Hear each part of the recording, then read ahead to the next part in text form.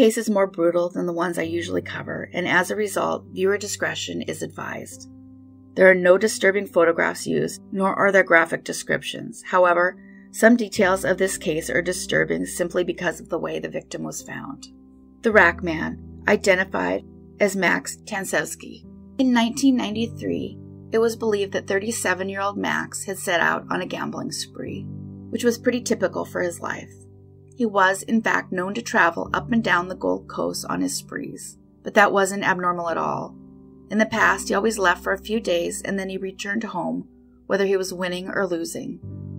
So after a few days, his family and friends became really worried about his safety.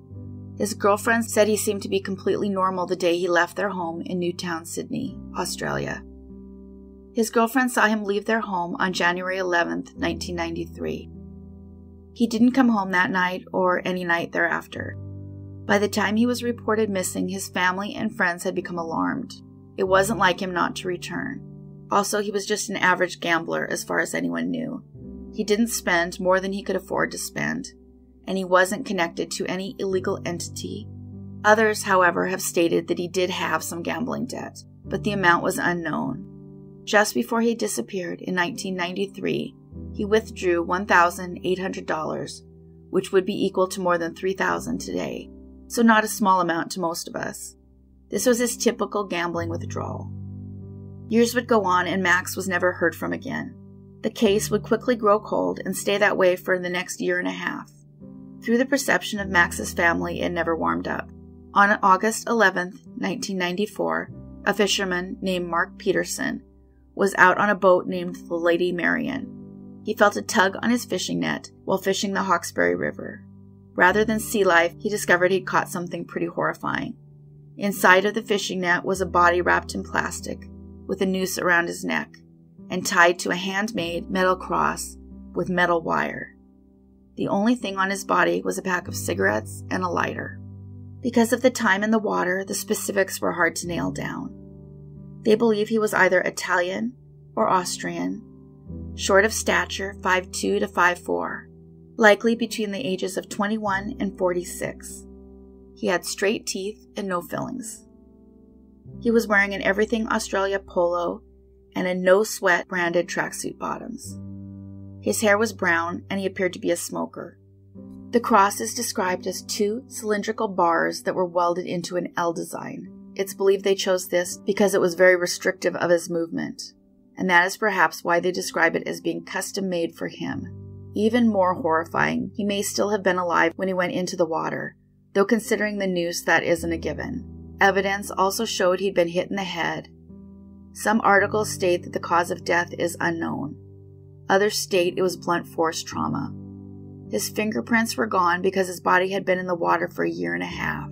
No matter what his ultimate cause of death was, it just seemed like overkill and of a personal nature. Adding insult to injury, his identity would be unknown for the next 24 years, before DNA returned his name. They had considered that Max could be the man dubbed Rack Man, but there were also 2 other candidates for this doe. As a result, DNA was the only option. The waterway he was found in was close to Max's home, and nowhere near where he was thought to have gone gambling. The Gold Coast was a 9-hour drive from his home, but instead he was only 45 minutes away that whole time. It's believed he died on or near the day he went missing. Sadly, his name scratches only the surface of this case. The very manner of his death speaks to a greater story rather than suggesting it was some random act of violence, although that can't completely be ruled out. Overkill such as this usually indicates great anger, especially since there's no other victim who has been found in the same circumstances. So the question remains as to why. It's possible he owed money to someone, although generally loan sharks don't kill off their one avenue to payment. If he had been working with the police and crossed someone in that way, it never came out. Police originally expected that specific killing to be gangland style, or as the result of a religious cult. Further questions include, had the ability to weld the metal?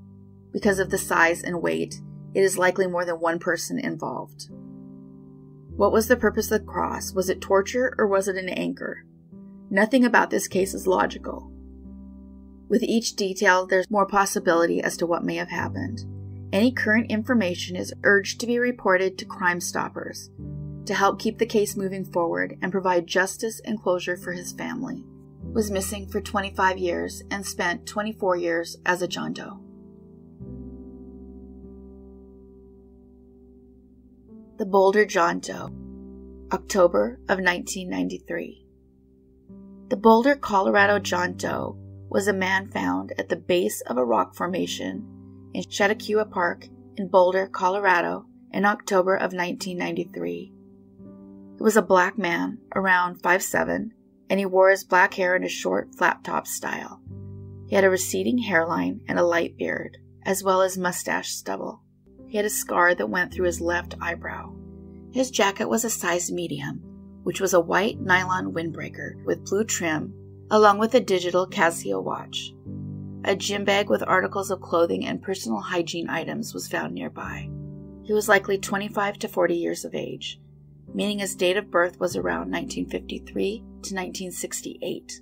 When I originally wrote this up and did research, he had a postmortem, but his NamUs site is blank now, but still in existence. They pull a page when identification is made, which makes me think this one is nearing completion and has possibly been matched. The police believe he was a local transient, and it's possible he succumbed to the elements. The Boulder John Doe has gone unidentified for 28 years. That's it for today.